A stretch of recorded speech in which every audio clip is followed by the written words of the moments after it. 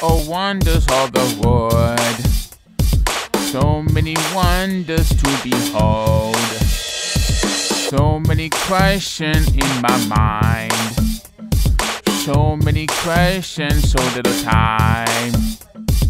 Answers don't so easily come unless you know to ask someone who is a master of the trade. Ask them how clouds get their shape. Welcome to What the Heck Is That with David Shai Ventura. Hi everyone and welcome back. I am so excited to introduce my next guest to you. Heather is a dancer and teacher, and I have been her student for years now. She is the community educational outreach person for my favorite concert series Music, which I talked about the last season in episode 3 with George.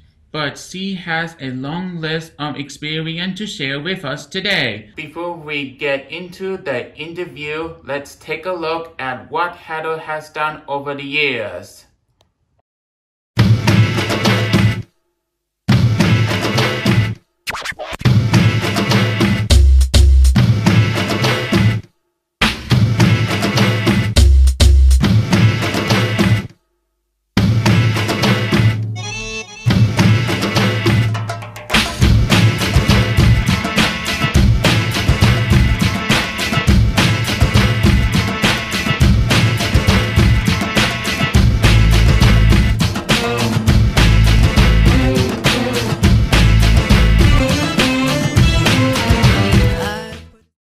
When do you know you were a dancer?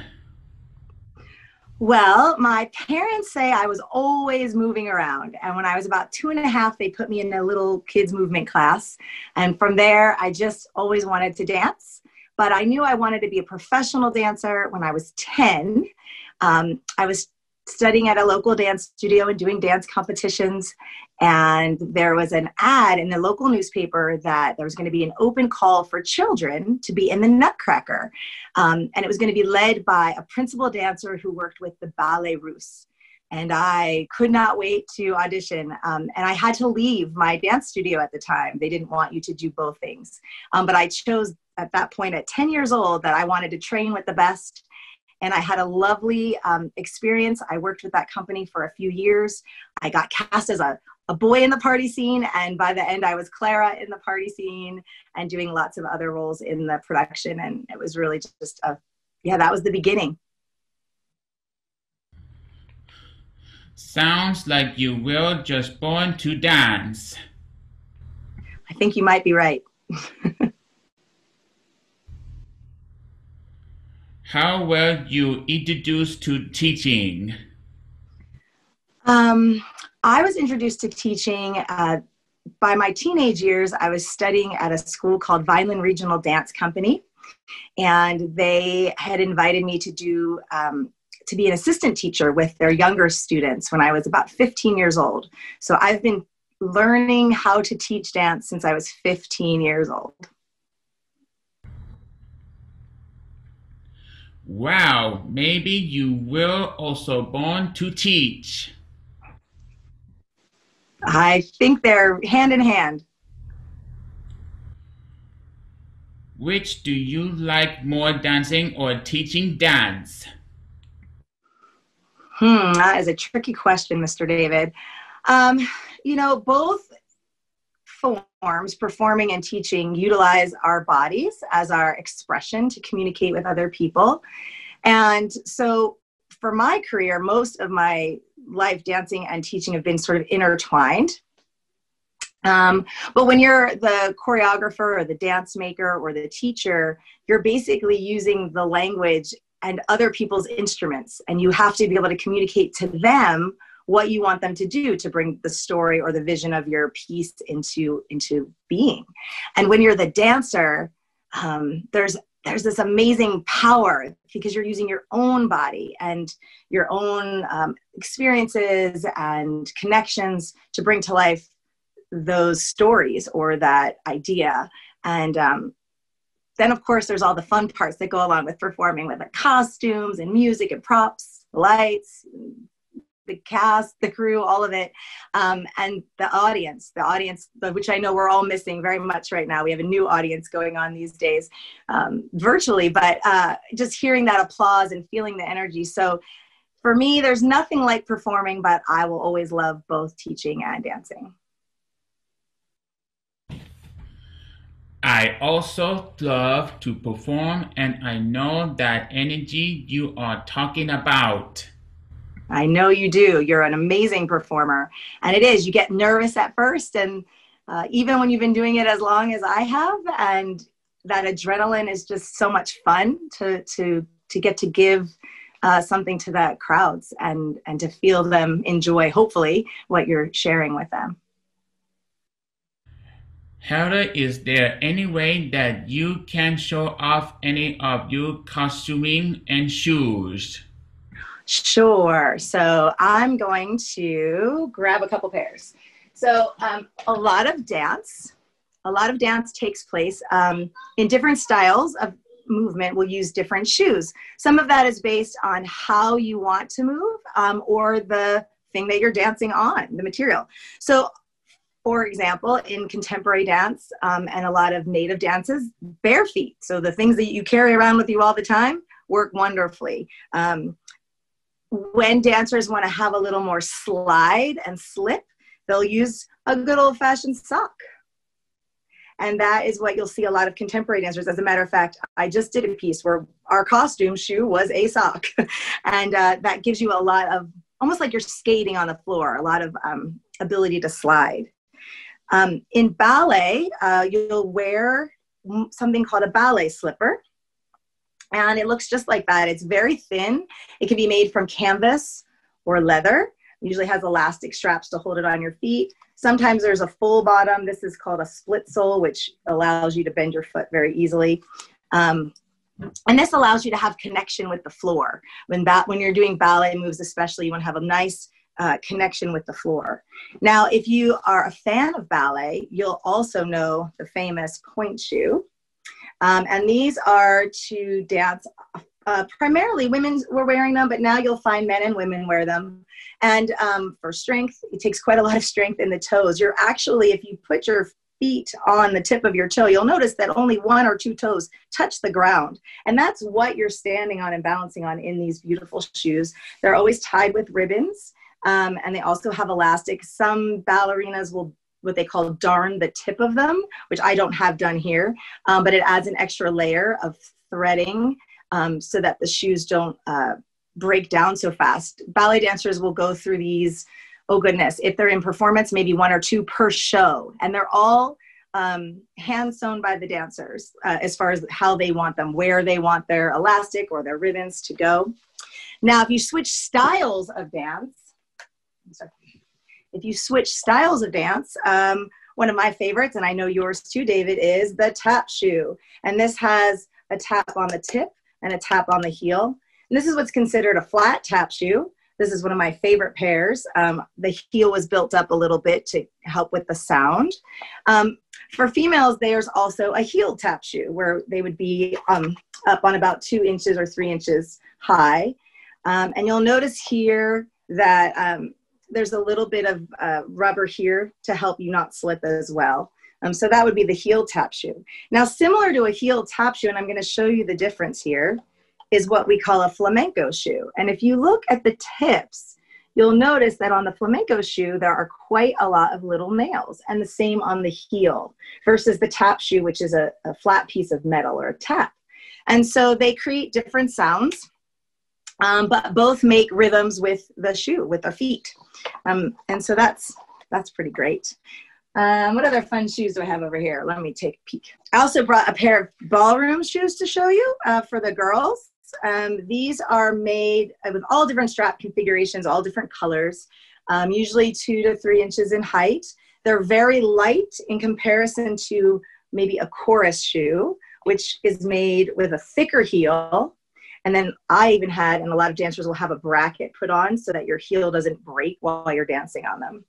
And this one has like a sort of crisscross leather toe. This one has lots of straps. But the difference is, again, on the bottoms, on the core shoe, this has rubber added to it so that you're not slipping. And on the bottom of a ballroom shoe, it's actually suede material. So it helps you slide. And if you're watching ballroom dancing, you'll notice they glide across the floor and need that sort of lack of friction to be able to do the moves efficiently and beautifully. And unless you have more questions, I have more shoes, but that's kind of the best of the best from my closet. In dance, many of the costumes are very expensive.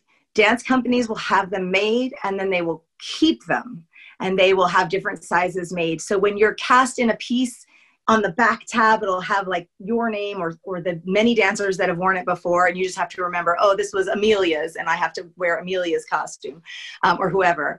The costumes can be very expensive. The most expensive costume that I know that I wore was in a production of Orfeo and Eurydice with the LA Opera. And they had actually 2 of these made for each dancer in the piece. They were hand-dyed silk dresses, many, many layers. And one was in all sorts of blues and one was in all sorts of reds for sort of like the light, beautiful, airy section. And then we did another part of the opera where we were fiery and we had raffia, burnt heads, and they spray painted our faces black. Anyway, so those dresses cost about $10,000 each to make. So I do not have that in my closet. What I do have in my closet is just some demonstrations. This is a little tutu. So in ballet, a tutu will have a skirt that kind of lays flat with layers of tulle, and it's attached to a bodice. Usually it's a zipper, or in a really well-made tutu, they'll be hook and eyed, and you cannot put yourself into them. Someone has to help dress you. It's kind of a fun tradition, and they kind of put you in nice and tight. I brought a blouse that is a men's blouse, because I had it in my closet, and it has sort of a Renaissance type sleeve. So these can be used in any sort of traditional ballet storytelling or Shakespeare type storytelling. And I don't know that you've ever worn one of those, David, but I know that many in Performing Arts for All have. A lot of pieces that I like to do are styled in the 1940s time period. So I actually like to thrift shop and find costumes like that and then have things added for the dancers. So this is just a simple dress. You'll see me dancing in this dress, but this is a 1940s dress. It has buttons all at the back. And then we added slits and some things under the arms to allow for movement. This dress, hold on, I'm gonna get it for you. This dress was made for me dancing in a musical called West Side Story out in Thousand Oaks with Cabrillo Music Theater. And it's a 1950s prom dress style. And it's kind of fun. It has a nice big skirt and it moves very well. And then it also, it's like I'm going in and out of the camera. And it also has a sash that would wrap around. I don't know. There you go. Okay. This is a flamenco skirt that I used for a production in, it's very hard to see this way. It's a flamenco skirt and top that I used in a production with the New York Philharmonic. And it has a little bit of a ruffle and a slit on one side of the long skirt, which keeps going and going and going. And then my last demonstration is a rehearsal skirt. So often we don't get to wear our costumes when we're rehearsing in a show because we could damage them and because we want to take care of those. They'll often do rehearsal skirts. There's rehearsal tutus. There's basically rehearsal wear for any style that you would need. And this is a fun can-can rehearsal skirt. So in the can-can, when you lift up the skirt, there's usually lots of ruffles that you're shaking. So they're sort of sewn in layers and it goes on and on and on. So that's kind of a fun example of a rehearsal skirt. I also have rehearsal tutus and things, but we don't need to see those now. So there's a lot of different shoes and a lot of different costumes and styles of wear that people dance in. The most important thing is that you can execute the movement that you need to. So if it's a slippery type of movement, you want to be able to slide, you're going to wear a specific type of footwear. And if you need to be able to have your balance really good and not slide. You know, maybe you'll have rubber. There's things called, what do you call that? Rosin, sorry, my brain. Rosin, which you can add to ballet shoes and things to help make it a little stickier. Sometimes even a little bit of water, depending on the shoe, if it doesn't ruin the shoe. And then the same thing with costumes. They can be as elaborate as $10,000 and more, like you'd see on major companies, or they could be something that you have out of your closet, that as long as you can move well, depending on what the story or the point of the piece is and how they want everyone to look. Those costumes and shoes are so beautiful. I wish you would wear one for us. One for you. I don't know how to do that in my little space, but I could try. Let's see.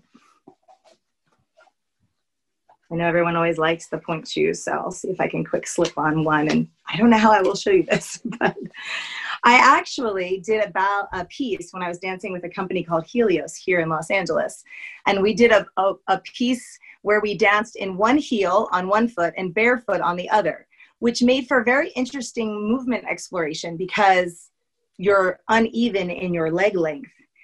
It also caused a lot of us to have make sure we were stretching out the other side after rehearsals, because after 6 or 8 hours in a rehearsal where one leg is higher than the other, it could cause some damage. Anyway, I don't know if you can, let's see if I tip my camera down on my chair here. So that is a point shoe, and yeah, they're really fun, and you roll through them and roll up them, and anyway, I don't know if that was valuable to you, David, but thank you for asking me to bring some of my things out of my closet. It was very fun to explore. My kids like it. They think it's a treasure chest. Thank you, Hedda. Thank you, David. You guys know the deal. You will have to come back next week to watch part 2 of this episode. See you then.